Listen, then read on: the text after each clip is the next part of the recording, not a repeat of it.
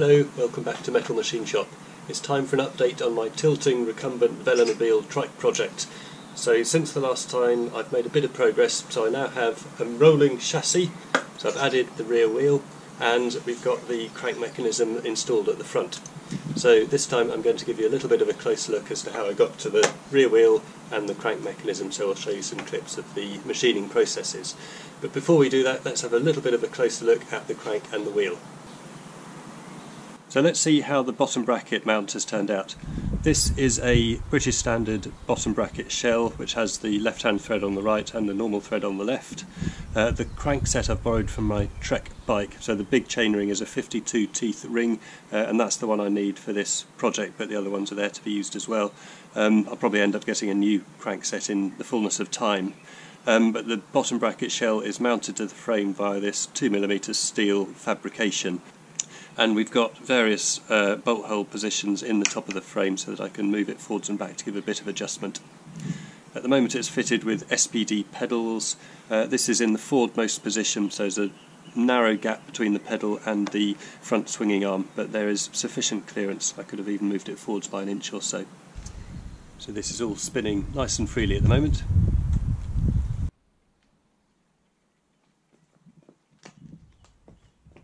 So this is how the rear wheel's been mounted. This is the Nexus Inter8 hub that I showed you in an earlier video. Effectively I've got two aluminium plates, one here, one on the other side, which are slotted at the end and the wheel just bolts into that. This is the coaster brake lever. So this is mounted to a plywood spigot. Rough carved at the moment. I've got a little bit of work to do to sand this to the final shape, but this is attached to the frame securely and prevents the wheel from, or rather the brake lever from rotating as the rear pedal brake is applied. On the right hand side we've got a 19 tooth sprocket, so I chose this size sprocket to match the 52 tooth chain ring at the front, so this combination of front and rear sprockets and chain rings gives a spread of drive ratios approximately equivalent to my road bike in terms of the lowest and the highest ratio. So just to give you another look at the tilting and steering mechanism, because this is what most people come to this video to see. So this is how the tilt works: tilting to the left, tilting to the right, and the steering works like so. I've done another video showing that in more detail.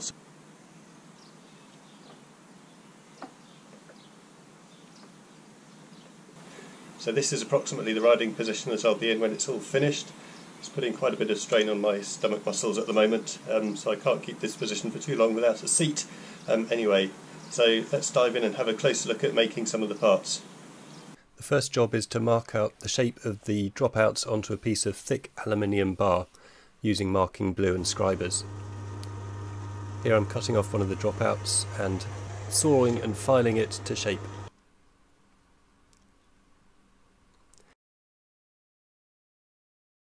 I'm now setting up the vise and the milling machine table, setting the vise jaws square using a dial test indicator, and a couple of parallels on which to mount the dropouts.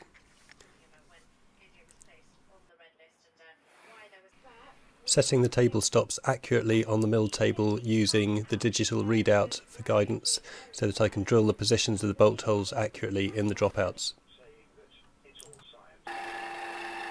Drilling the bolt hole positions using a centre drill.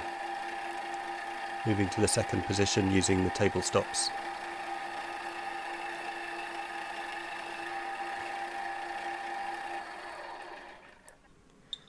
Setting up a slot drill in an auto-lock collet.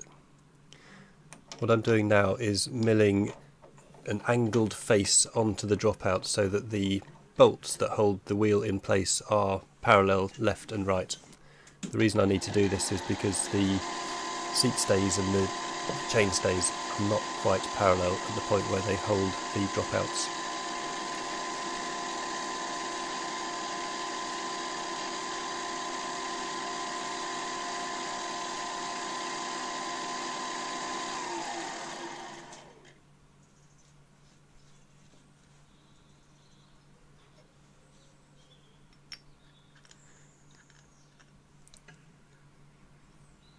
I'm positioning the dropout against the end of the vice straws so that the first and the second dropout are in exactly the same position. So in theory, the shape of the bit I'm machining should end up being the same, left to right. That's the second one done. Now turn it over to mill the parallel surface on the other side.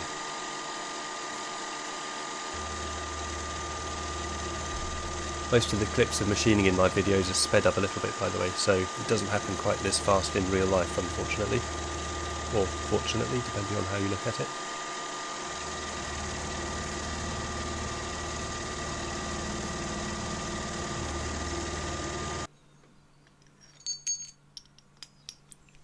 So that's that job done. That piece of aluminium bar cost me £4 by the looks of it.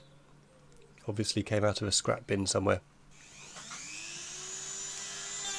And now shaping the seat stays, chain stays on the position where the dropouts will be secured. Just doing a test fit here. Left one fits, right one fits. I think the video is slightly out of sequence here because I haven't done that machining in that particular clip. Okay, so I'm assembling the bits for the Nexus hub. The dust cap's already gone on. The next bit to go on is the sprocket. So this is a 19-tooth sprocket, and that simply slots on like that. Then we've got the lock ring. This is a split lock ring. It pushes in there. That was the sprocket, by the way, so 19-tooth black sprocket. Next bit to go on is the cassette joint set. So this is the bit that connects the gear change cable to the wheel. It consists of this part and this locking ring. So what we have to do is to rotate it so the red dots are aligned, and then align those red dots with the two red dots on the hub. And it can either go that way round or that way round, but I need it to go that way round so it's properly aligned.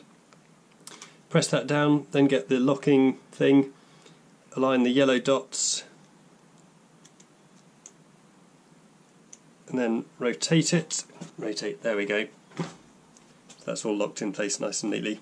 Now that I've got the wheel assembled, I can test the fit into the dropouts, and by some miracle it fits quite well first time. The next job is to fit a small wooden block to act as a retainer for the brake arm. I'm securing this block to the frame using araldite epoxy resin, and a bolt holds it in place.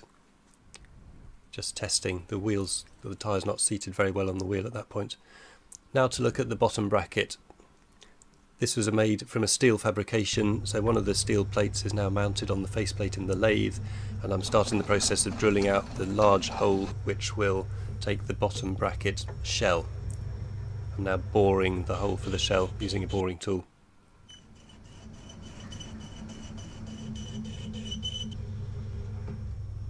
Testing the fit on the bottom bracket shell, and it fits.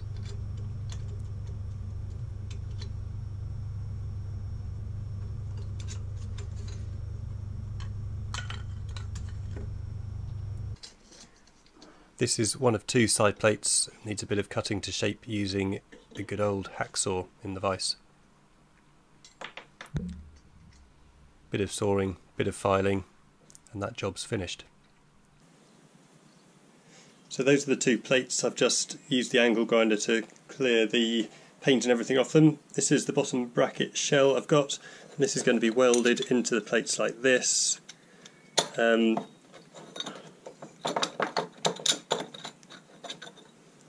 It's a British standard bottom bracket, so there's a thread on either end, and I just need to make sure I get it the right way round because one is a left-hand thread and the other is a right-hand thread.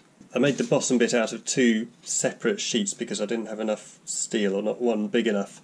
The welding's looking really ropey. I don't know whether that's because of my poor welding skills or because of the dubious quality of the metal. So having got to this point, my head is telling me to stop and get some decent steel of known provenance that will hopefully weld a bit better, but my heart is telling me not to waste any more time and to crack on, and it'll probably be good enough. So for better or for worse, that's what I'm going to do.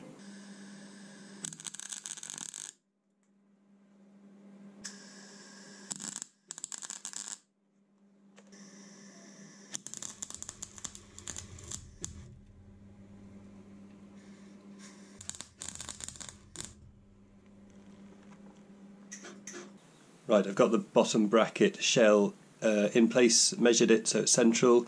The right hand thread on a English bottom bracket is actually a left hand thread, so an anti-clockwise to tighten thread. The thread on the left is a conventional right hand thread, so I just needed to make sure that I got those the right way round, and I marked it up on top to check that I had positioned it correctly. So I've measured it, it's equally positioned left and right. Now to tack weld it in place and then fully weld the shell in place.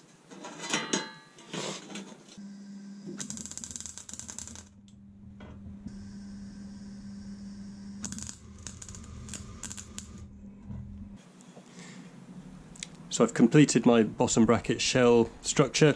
This is now going to be bolted onto the top of the wooden frame like so, with the 4 bolt holes and the 2 screw holes.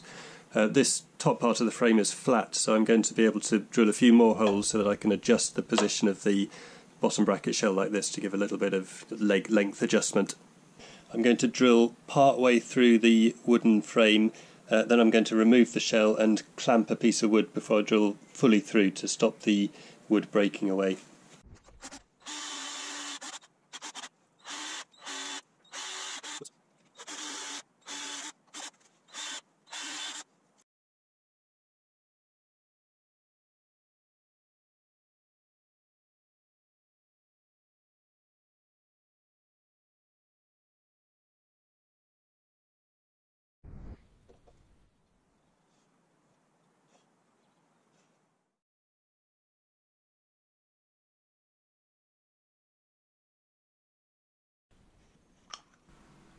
I'm now fitting the bottom brackets. I'm just going to lubricate the threads with a bit of bicycle grease. This is the bottom bracket I chose, square taper type, 68mm. The right hand thread is in fact a left hand thread, as you can see, and the left hand piece is a normal right hand thread, if that's not too confusing.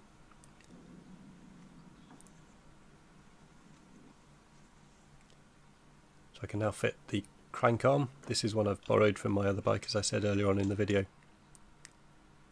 And we have a free spinning crank. So that's it for this time. Thanks for watching, stay tuned. Hopefully next time we'll have the drivetrain fully installed and the handlebars and steering mechanism finished, and maybe even a seat, and from there it'll be just a case of final finishing off before the whole project's done. And if you found this interesting, please don't forget to subscribe to the channel and hit the like button. Leave any comments or questions down below and I'll do my best to reply. Thanks, bye.